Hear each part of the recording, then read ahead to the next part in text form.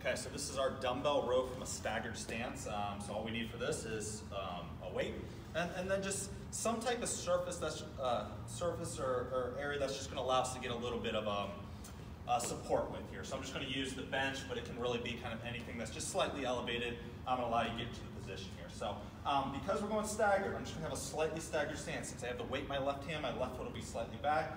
The goal here is to unlock the knees, hinge the hips back, and keep my back nice and flat, okay? And then as I go through this, I'm really trying to work on just this scap on this left side of my back here, drive the elbow back, little squeeze at the top, reset, okay? So the thing we want to avoid is kind of that lawnmower where we're moving all over the place. Can we lock everything in, our hips, truly stabilize, just isolate that one side of our back here.